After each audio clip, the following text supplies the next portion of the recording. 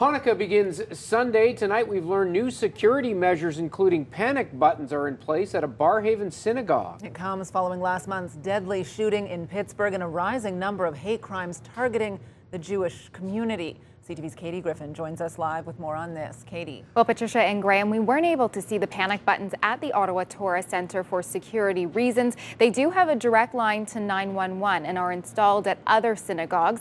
Now, there's no increased threat, but the rabbi says they're not taking any chances. At the Ottawa Torah Center. Yes, coming in. Thank you. A new reality. We did install panic buttons in strategic places throughout the building. A code is now also needed to get in. We have to be vigilant, and we have to make sure that our members are protected. We want to take our precautionary measures, although there is no threat and there's no reason to be alarmed. This comes on the heels of new numbers showing in Ontario last year, hate crimes against the Jewish community increased by 41%.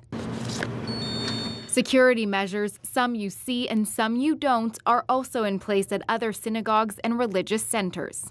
At-risk communities like the Jewish community should be able to apply for training, for example, through the security infrastructure program, because we know that training saves lives. We increasingly lock our doors as a religious institution on days of religious ceremonies, and that's unique. We didn't always do that.